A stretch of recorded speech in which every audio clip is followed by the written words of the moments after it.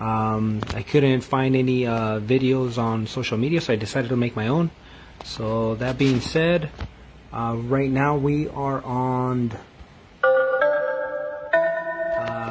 cleaning and corrosion control. It has 34 questions, and I was going to say my assistant will read cleaning and corrosion control, 34 questions, enlist 12 items. This way, so I don't have Tap to activate. This way, so I don't have to read, so she's going to read it for me. And if you guys want to read, you guys can read along, or if not, you could just hear the video and then let it just read, and then try to answer the question before I answer the question.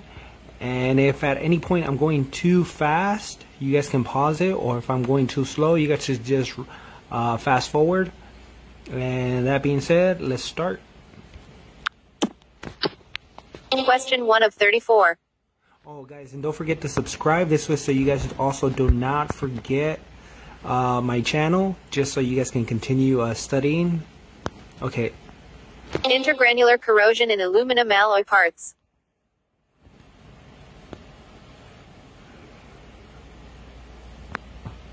Not selected, may be detected by surface pitting, and white powdery deposit formed on the surface of the metal. Radio button. Tap to talk. Not selected, commonly appears as thread-like filaments of corrosion products under a dense film of paint. Radio button. Not selected, cannot always be detected by surface indications. Radio button. Selected. EXPL. Intergranular corrosion forms along the grain boundaries within an aluminum alloy. Since this type of corrosion does not necessarily extend all the way to the surface of the metal in its early stages, it is quite possible for intergranular corrosion to reach an advanced state before it shows up on the surface. Okay. Next. Question 2 of 34. A non-electrolytic chemical treatment for aluminum alloys to increase corrosion resistance and paint bonding qualities is called. Not selected, alloydizing. Selected. EXPL. Alloydizing is the depositing of an oxide film on the surface of aluminum alloy by the application of the patented chemical, allodyne. The generic term for this type of non-electrolytic corrosion protection is conversion coating. Anodizing is a method of electrolytically depositing a hard film of aluminum hydroxide on the surface of the metal. Okay. Next. Question 3 of 34. Which of the following is an acceptable first-step procedure to help prevent scratching when cleaning a transparent plastic surface?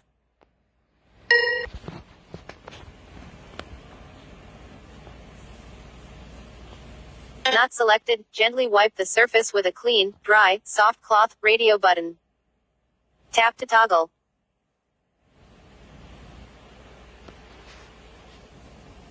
Not selected, gently wipe the surface with a clean, soft cloth moistened with demineralized or distilled water. Radio button. Tap to toggle. Selected. Not selected, flush the surface with clean water. Radio button. Selected. EXPL.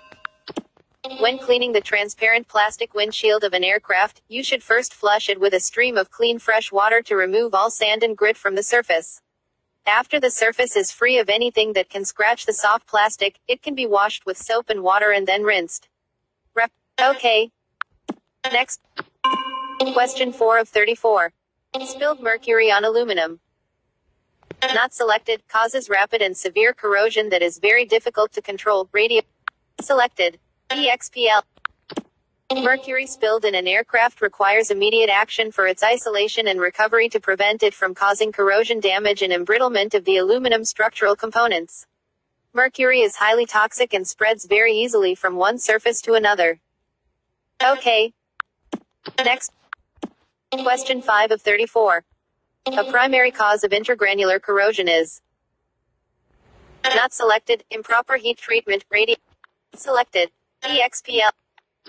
One of the primary causes for intergranular corrosion is improper heat treatment. If there is a delay in the time between the removal of a metal part from the heat treatment oven and the time the part is quenched, the grains of the metal have an opportunity to grow large enough that an electrical potential exists across the grain boundaries. This potential within the metal causes the formation of intergranular corrosion. Okay. Next. Question 6 of 34. The rust or corrosion that occurs with most metals is the result of.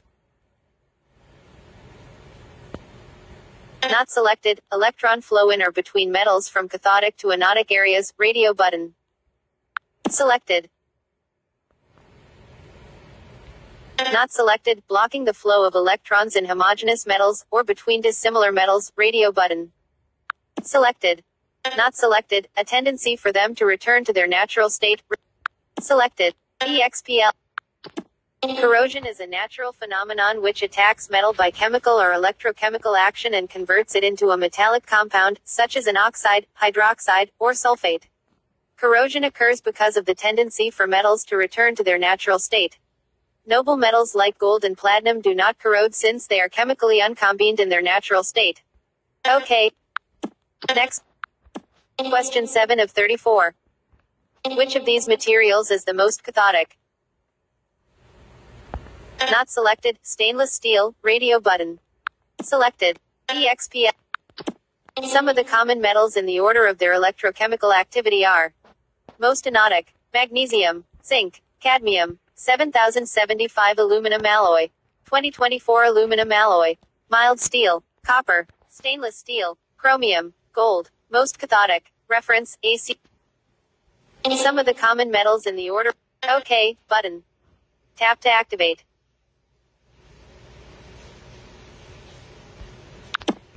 Next. Question 8 of 34. Which of these materials is the most anodic?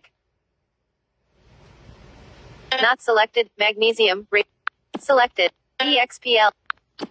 Some of the common metals in the order of their electrochemical activity are: most anodic: magnesium, zinc, cadmium, 7075 aluminum alloy, 2024 aluminum alloy, mild steel, copper, stainless steel, chromium, gold. Most cathodic. Reference, AC 43-4A. Okay. Next. Question 9 of 34. Which of the following are acceptable to use in cleaning anodized surfaces? 1. Steel wool. 2. Brass wire brush. 3. Aluminum wool. 4. Stainless steel wire brush. 5. Fiber bristle brush.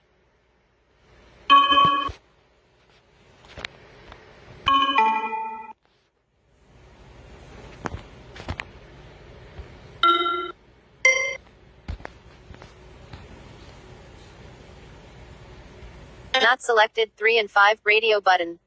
Selected. EXPL. Anodized surfaces should never be cleaned with anything that could scratch through the anodizing and expose the untreated alloy, or that could contaminate the surface.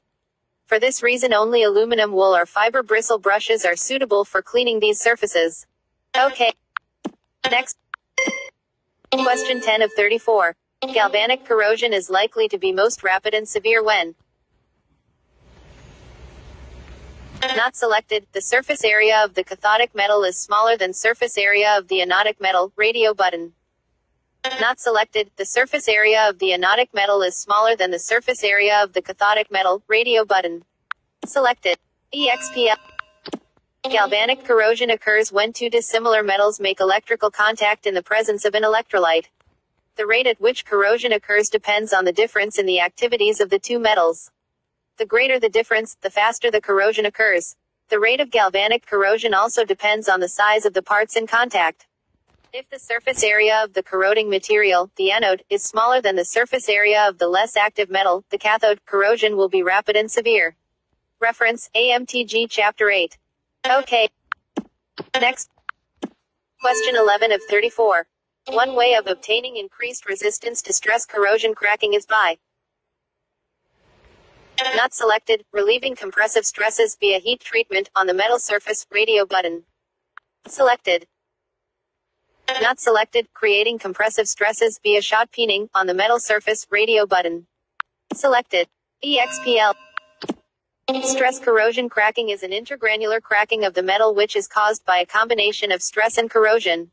Shot peening a metal surface increases its resistance to stress corrosion cracking by creating compressive stresses on the surface. Any applied tensile stress must first overcome the surface compression before the tensile stress is felt. Reference, AC 43-4A. Okay. Next. Question 12 of 34. 1. In the corrosion process, it is the cathodic area or dissimilar cathodic material that corrodes. 2. In the galvanic or electrochemical series for metals, the most anodic metals are those that will give up electrons most easily. Regarding the above statements, not selected, only number 2 is true. Selected. EXPL. Statement 1 is false. It is the anodic, not the cathodic, material that is destroyed in the corrosion process. Statement 2 is true. Corrosion occurs in an anodic material when it gives up electrons to a cathodic material. The more easily a material gives up electrons, the more anodic, or corrosive, it is. Okay. Next. Question 13 of 34. Which of the following are acceptable to use when utilizing chemical cleaning agents on aircraft? 1. Synthetic fiber wiping cloths when using a flammable agent.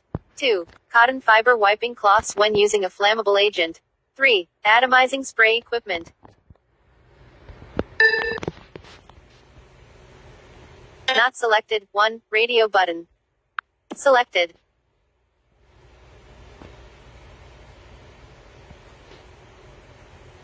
Not selected. 2. Radio button. Selected. Not selected. 2 and 3. Radio button. EXP. When cleaning and or depainting an aircraft surface with a flammable agent, use only a cotton wiping cloth or a natural bristle brush. Synthetic fibers tend to create unsafe charges of static electricity that could ignite the flammable agent. Emulsion-type cleaning agents may be applied to the surface with atomizing spray equipment. After the agent has penetrated the dirt or exhaust residue, it is scrubbed with a natural bristle brush and washed from the surface. Reference, AMTG Chapter 8. Okay. Next. Question 14 of 34. A primary reason why ordinary or otherwise non-approved cleaning compounds should not be used when washing aircraft is because their use can result in not selected, hydrogen embrittlement in metal structures, radio button. Selected. EXPL. Some non-approved commercial cleaning compounds can cause a chemical reaction with some of the metals used in aircraft structure. This reaction releases hydrogen gas that can be absorbed into the metal and cause hydrogen embrittlement, which weakens the metal and can cause cracking and failure. Reference, AC 43-4. Okay. Next. Question 15 of 34. For which of the following reasons would a water break test be conducted? Not selected, to make certain that a bare metal surface is thoroughly clean, radio button. Tapped. Not selected, to make certain that an anodizing coating has been sufficiently removed before an electrical bonding connection can be made, radio button. Tap. Selected. Not selected, to make certain that a bare metal surface is thoroughly clean, selected. EXPL. Allodyne can be applied to a surface after all traces of corrosion have been removed. The surface should be chemically cleaned until it supports an unbroken water film. Any breaks in the film of rinse water show that there's some wax, grease, or oil on the surface, and further cleaning must be done. Reference, AMTG Chapter 8. Okay. Next. Question 16 of 34. Corrosion caused by galvanic action is the result of not selected, contact between two unlike metals, radio button. Selected. EXP. Galvanic corrosion is caused by an electrolytic action that takes place when two metals that have a different place in the galvanic scale are in contact with each other and are covered with an electrolyte. The more anodic of the metals reacts with the electrolyte and some of it changes into salts, it corrodes. Okay. Next. Question 7. The interior surface of sealed structural steel tubing would be best protected against corrosion by which of the following? Not selected, a coating of linseed oil, radio button. Selected. EXPL. The inside of structural steel tubing on an aircraft is protected from rust and corrosion by drilling small holes in the end of each section of the tube and pumping linseed oil through the hole. After the inside is thoroughly coated, the excess oil is drained out and the hole is sealed with a drive screw or by welding it shut. Okay. Next. Question 18 of 34. Why is it important not to rotate the crankshaft after the corrosion preventive mixture has been put into the cylinders on engines prepared for storage?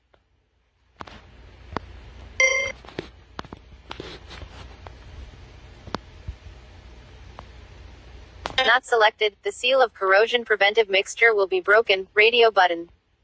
Selected. EXPL. When a reciprocating engine is prepared for storage, the inside of the cylinders are sprayed with a mixture of engine oil and a preservative oil. The oil mixture forms a seal on the cylinder wall and across the top of the piston. This mixture keeps air and moisture away from the metal surface. If the propeller is turned, the pistons will move and break the seal so that air and moisture can reach the cylinder walls and cause them to rust. Reference, AMTG Chapter 8. Okay. Next. Question 19 of 34. Caustic. Pause button. Caustic cleaning products used on aluminum structures have the effect of producing. Not selected. Corrosion. Radio button. Selected. EXPL. Aluminum alloys such as those used in an aircraft structure are reactive metals. This means that they are likely to react with chemicals to form salts. Corrosion. Many caustic cleaning products react with aluminum alloy and cause them to corrode. Okay. Next. Question 20 of 34. Fretting corrosion is most likely to occur. Not selected. When two surfaces fit tightly together but can move relative to one another. Radio button. Selected. EXPL. Fretting corrosion is a form of corrosion that forms between closely fitting assembled parts that have a slight amount of relative motion. When sheets of aluminum alloy are riveted together, there should be no relative motion between the sheets or between the sheets and the rivets. But if there is a slight bit of movement, the protective oxide coating will be rubbed off of the metal and a new oxide coating will form. The material that has been rubbed off acts as an abrasive and accelerates the wear. Reference, AMTG Chapter 8. Okay. Next. Question 21 of 34. Of the following, when and or where is galvanic corrosion is most likely to occur? Not selected. When an electrolyte water covers the surface of an aluminum skin, seeps into the cracks between lap joints, and oxygen is excluded from the area. Radio button. Tap to toggle. Not selected. At the interface of a steel fastener and aluminum alloy inspection plate in the presence of an electrolyte. Radio button. Tap to. Selected. EXP. Galvanic corrosion occurs anytime two dissimilar metals make electrical contact in the presence of an electrolyte. Okay. Next. Question 22 of 34. How may magnesium engine parts be cleaned?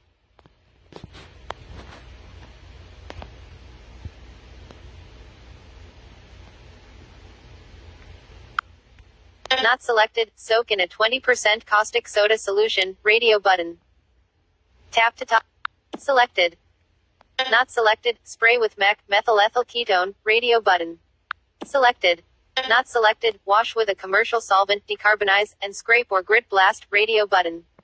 Selected. EXPL. Magnesium engine parts are cleaned by washing them with a commercial solvent such as naphtha or Stoddard solvent, then soaking them in a decarbonizer that has been proven safe for magnesium. Any hard deposits that are not removed by this treatment can be removed with a scraper or with a grit blast. Okay. Next.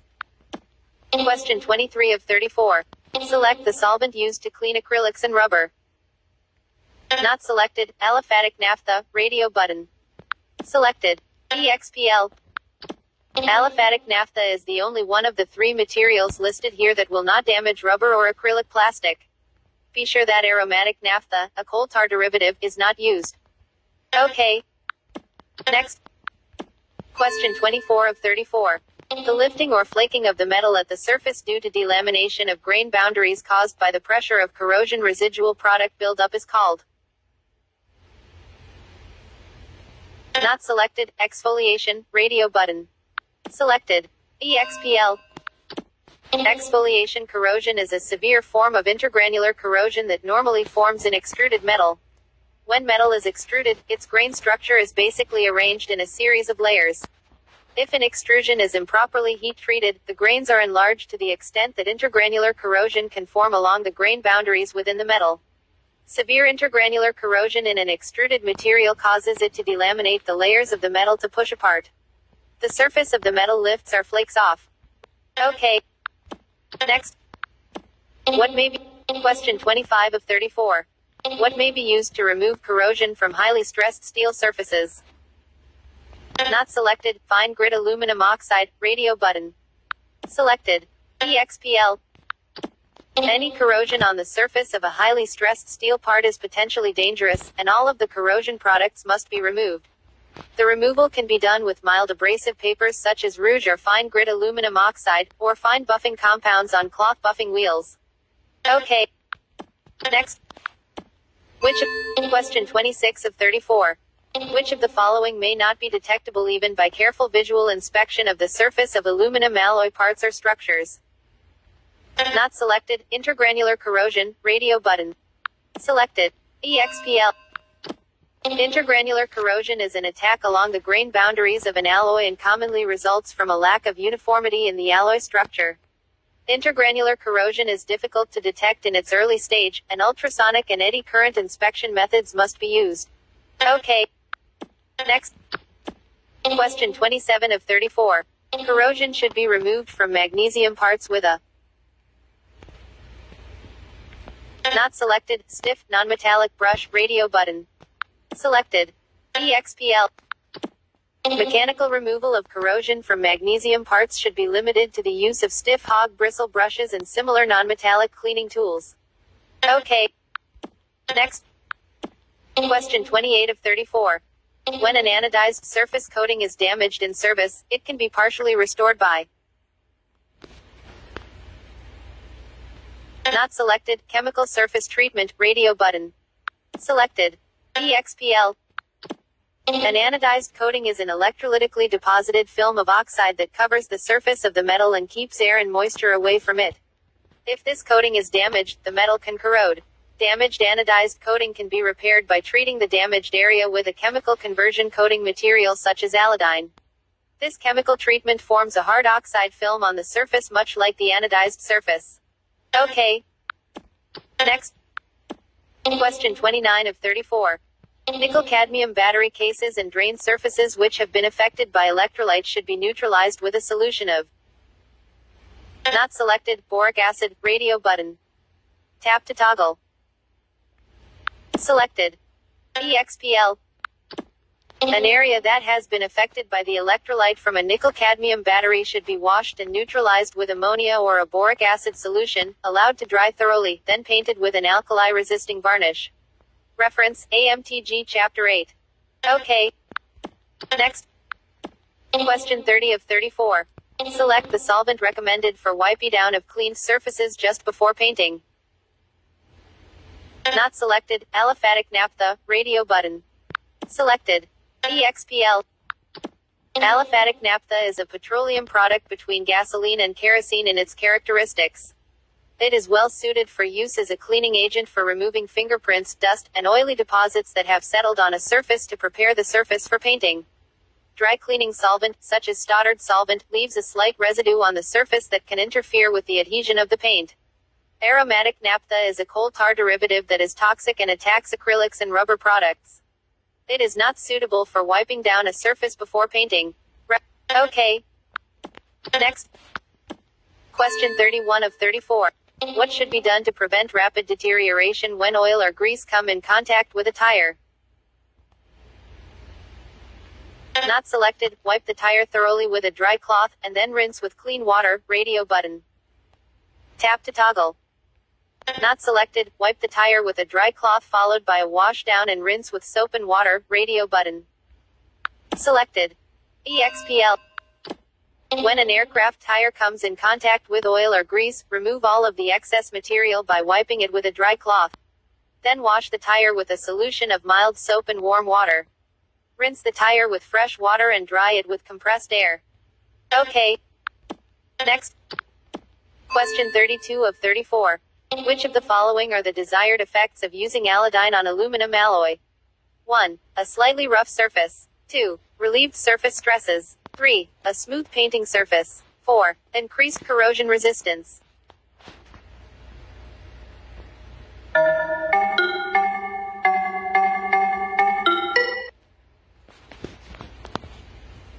Not selected, 1 and 4, selected. EXPL. Allodyne is a conversion coating used to prepare aluminum alloys for painting. It etches the surface providing a microscopically rough surface and forms an oxide film on the surface to increase the corrosion resistance. Okay. Next. Question 33 of 34. Fired surfaces cause concern in chemical cleaning because of the danger of. Not selected. Entrapping corrosive materials. Selected. EXPL. Fired surfaces are the parts of a structure that are covered in a lap joint. It is important when a structure is chemically cleaned that the fired surfaces be protected so that corrosive materials do not seep between the sheets in the lap joints. This would cause corrosion to form in an area where it is hard to detect. Okay. Next. Question 34 of 34. Which of the listed conditions is not one of the requirements for corrosion to occur? Not selected. The presence of an electrolyte radio button. Not selected. Electrical contact between an anodic area and a cathodic area. Radio button. Tap to toggle. Selected. Not selected. The presence of a passive oxide film. Radio button. Selected. EXPL. There are 4 conditions that must exist before corrosion can occur. 1. The presence of a metal that will corrode, the anode. 2. Presence of a dissimilar conductive material, the cathode, which has less tendency to corrode. 3. Presence of a conductive liquid, the electrolyte. 4. Electrical contact between the anode and cathode. A passive oxide film is used as a corrosion preventive. Okay. More options button.